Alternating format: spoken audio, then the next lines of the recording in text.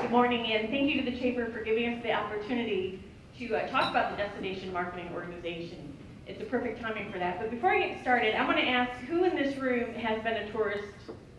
We know Ken recently has been in Disney World, but who else here has traveled somewhere, stayed overnight somewhere?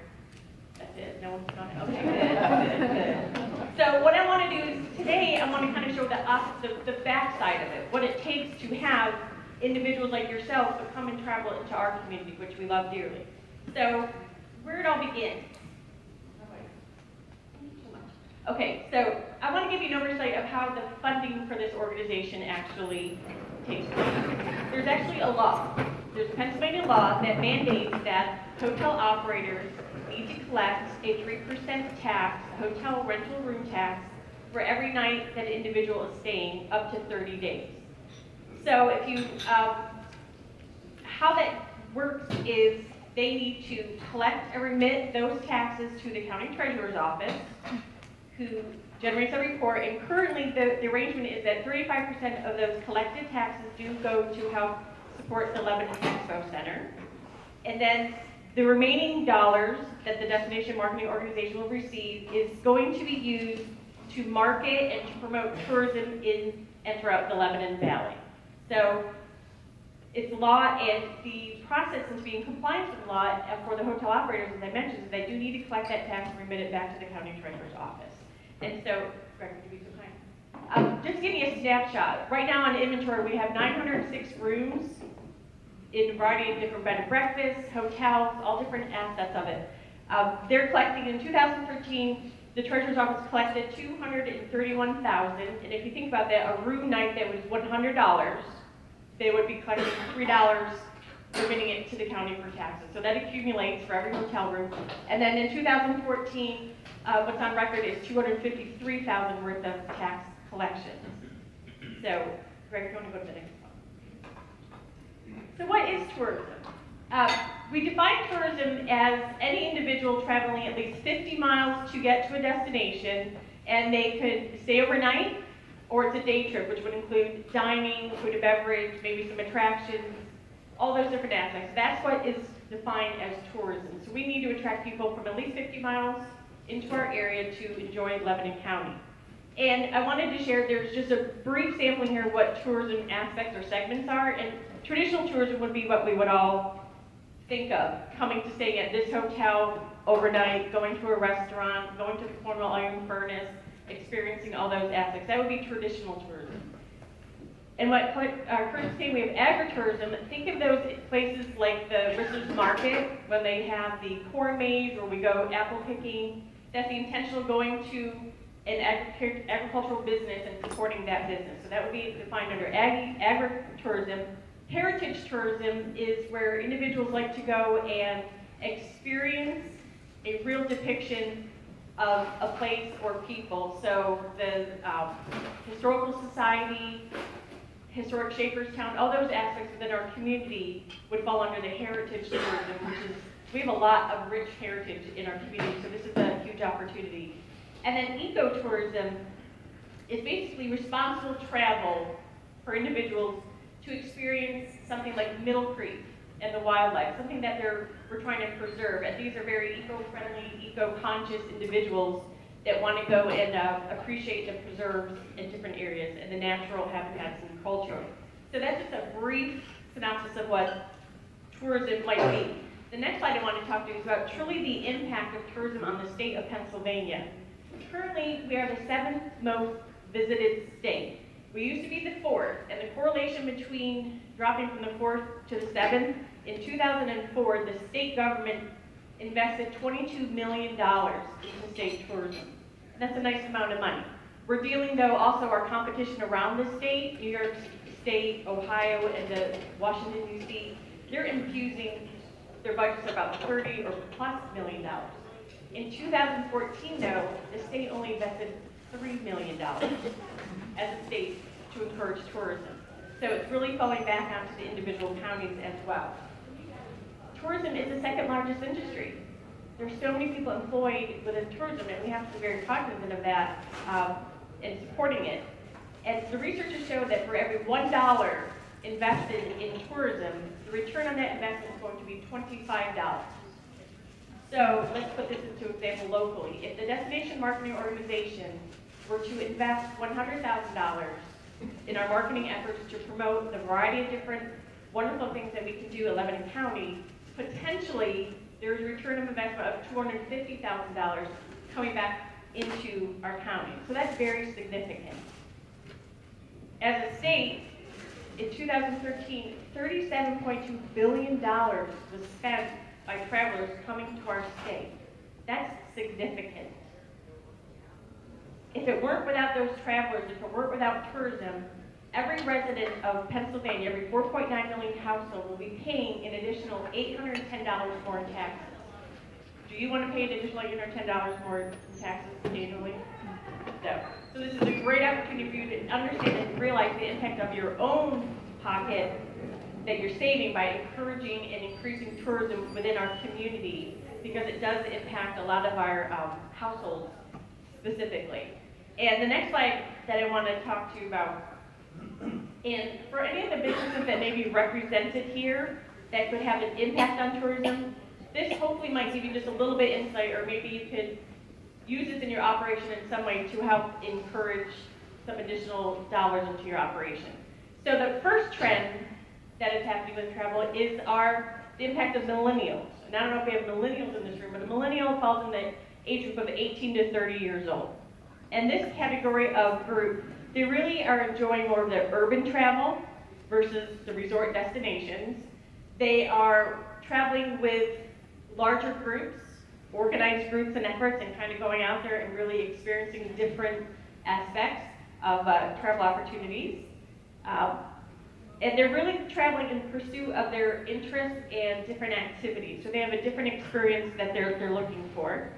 Love this. Trend number 2, seniors are unstoppable, correct? What this study is saying is that there are 1.3 to 1.6 billion seniors worldwide. And this segment of travel are the most demanding. They're looking for critical aspects of customer service, and one bad opportunity is going to be a negative experience for them. And if you think about this group, how many in the seniors, they're on social media now more so than they have been in the past. And so they may be sharing some of their experiences also on social media. And then we have trend number 3, the rise of conspicuous leisure, which is an interesting term. These individuals, they go for visible leisure for the sake of displaying social status. And the reason why it's rising is when you have social media sites such as Instagram and Facebook. How many, your friends are on Facebook and you're seeing all the glorious vacations that they're taking. They like to have that aspect of their travel. They want to share that with others. So that's an interesting thing. Trend number 4, the growth of creative tourism. These individuals like to be engaged in activities that also our local community is engaged in. So if there's a hotel property, if you will, in a healthy market, maybe they would partner with Slack Studio, which is in Anvil, for these travelers to help and maybe participate in one of the art classes that they have. So they're really looking to engage in some creative, interesting, local activities, which is neat. And then the strength of the luxury travel, clearly there's a growing number of millionaires. I'm not so sure about in this room. I know I'm not. But anyhow, if we were in the millionaire status, they're looking for truly a luxury travel. I don't know how that may equate to Lebanon County, but we've got to recognize that there's a huge buying power within this segment of our travelers. And then the multi-generational travel, families are traveling together. Grandparents are traveling with their kids and then their grandkids. So we have to accommodate ages 6 to ages 66 and beyond. What can we do to create a package or to create an experience that would be appreciated by all those age groups? So that's just something to think about. So these are some of the trends, and the more we are in tune to the trends, the more we can hopefully infuse our operation to support the trends, which will in turn support the revenue coming in, which will in turn support and lower the amount of taxes that we're paying. So there's a big cycle throughout this process. So I want to invite Jill to come up here so she can continue on the rest of the presentation.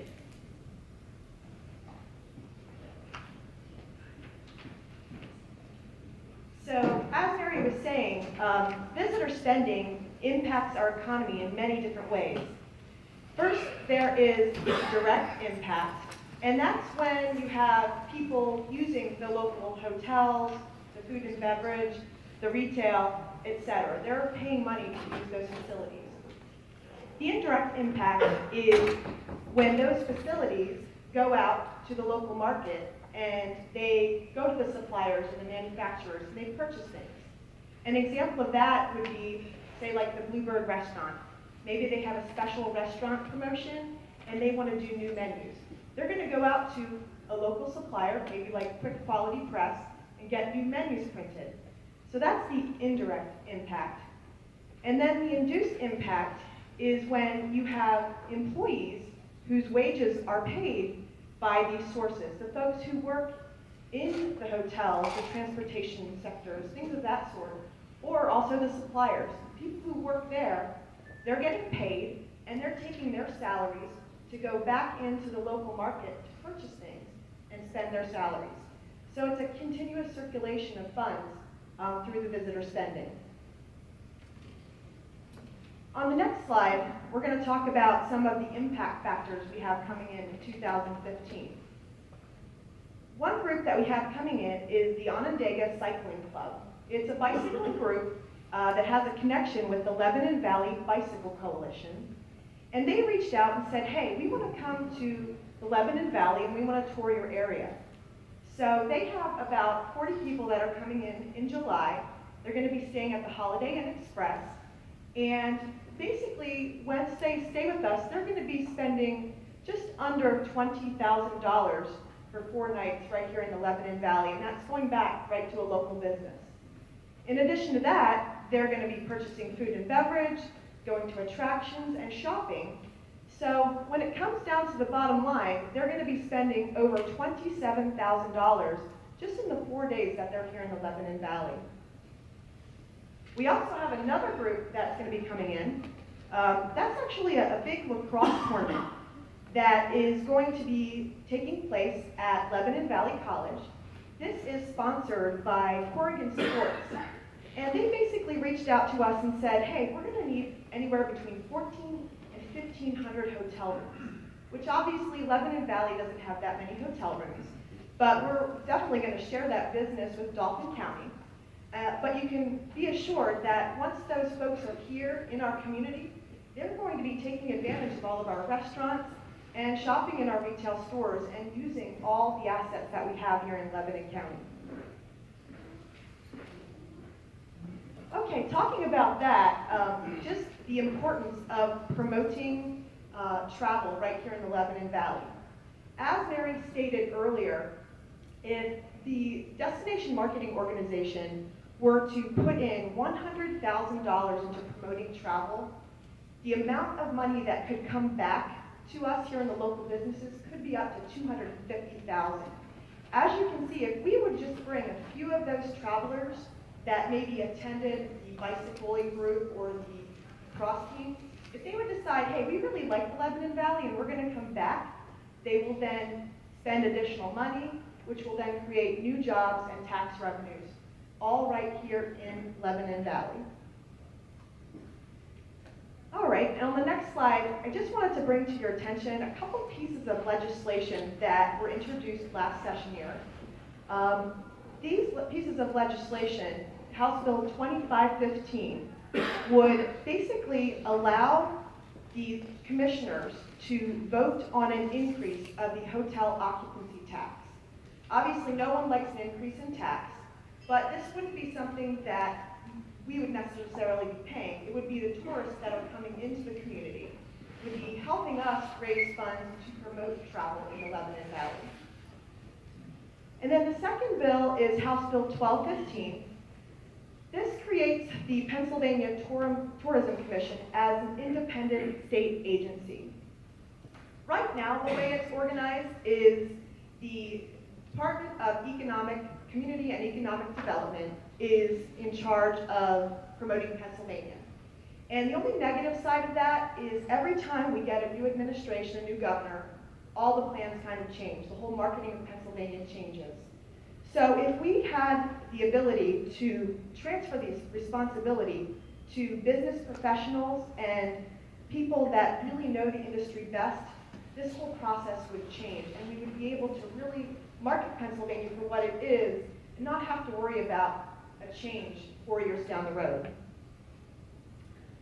So basically, I'd like to just conclude by saying that Pennsylvania brings in $37 billion of economic activity into the state each year, and that's why it's important that we do all that we can do to help to support the industry. So feel free to contact your legislators and voice your support for this type of legislation. Thank you.